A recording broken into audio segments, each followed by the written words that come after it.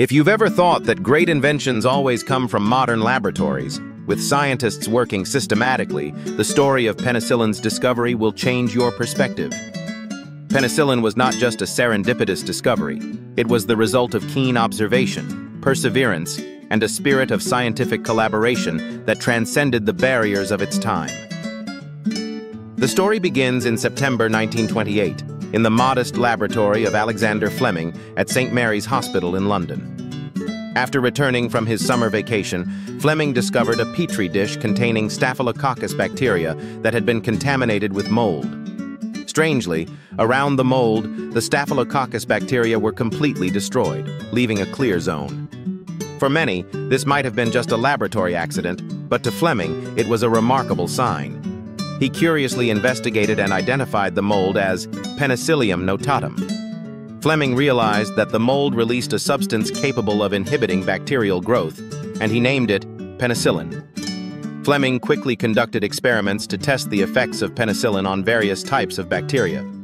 He found that penicillin could kill several dangerous disease-causing bacteria, such as Staphylococcus, Streptococcus, and Pneumococcus, while leaving beneficial bacteria or animal cells unaffected.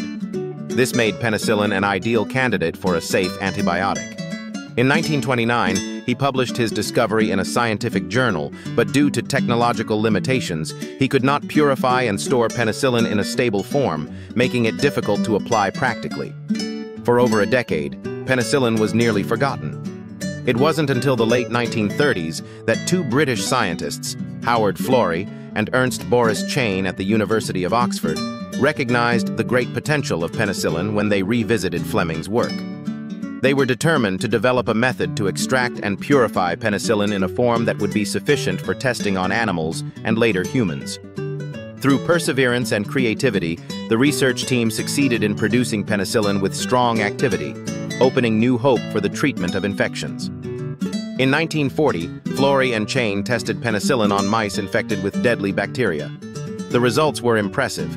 The mice treated with penicillin survived, while the untreated group all died. This was the first convincing evidence of penicillin's effectiveness in treating severe infections. In 1941, they tested it on the first human patient, a police officer with severe septicemia. Although there wasn't enough medicine to save the patient, the marked improvement in his condition proved the potential of penicillin.